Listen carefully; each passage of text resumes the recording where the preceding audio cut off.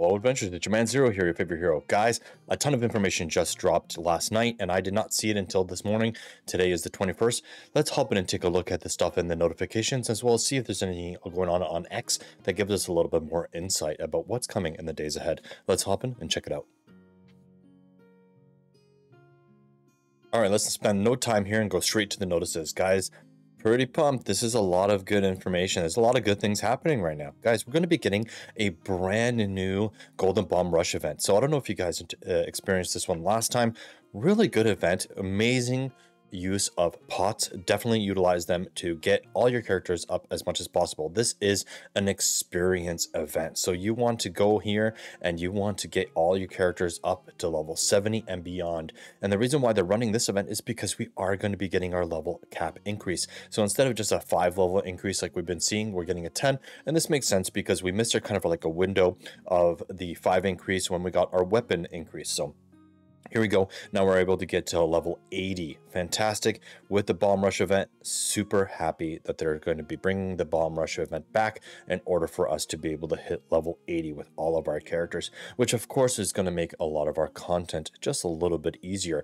Now with level 80, Leviathan is just going to be a little bit easier for all of us. The same with the Ifrit and Bahamut battle. If you guys were struggling with that one, now with level 80 characters, it's going to be quite a bit easier because you're going to be kind of past a threshold where you can actually survive some of those main large hits.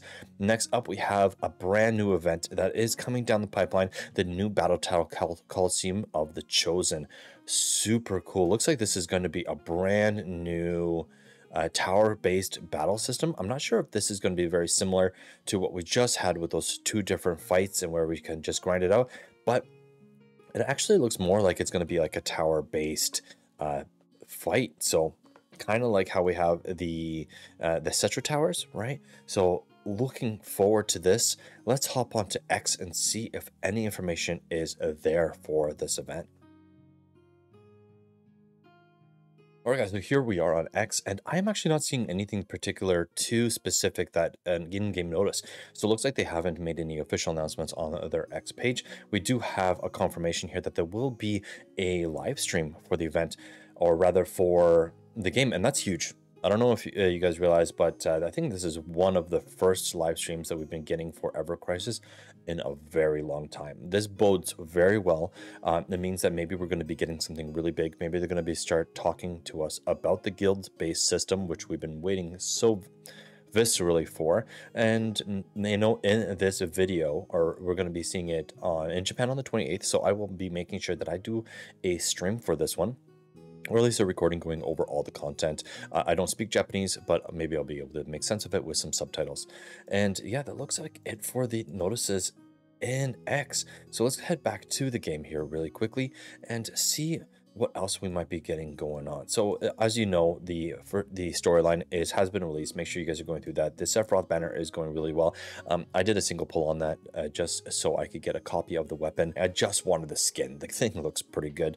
I'm not going hard on this banner just because I am really low on my crystals, guys. I went deep on Yuffie's banner, right? So I'll show you that really quickly here on my feature 2. I went to the second page because I wanted Yuffie as my earth-based damage dealer because, well, the weapon is very good, the outfit is very good. It's an earth-based arcanium. I do suggest getting that if you don't have an earth-based arcanium fighter. Yuffie, I have at the highest level that she could possibly be, and I have some pretty decent gear for her, so it seemed like a no-brainer for me. So I went for that, and now I'm going to be holding those crystals as much as I can until the next big event, and it looks like it might be a crossover.